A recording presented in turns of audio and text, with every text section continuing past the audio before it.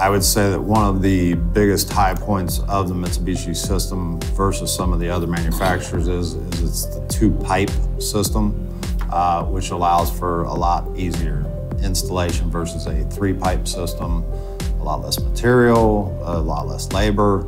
In addition, two-pipe VRF, such as City Multi-VRF, allows for future tenant flexibility. This allows the future tenant the ability to size and locate their indoor units however their needs may be.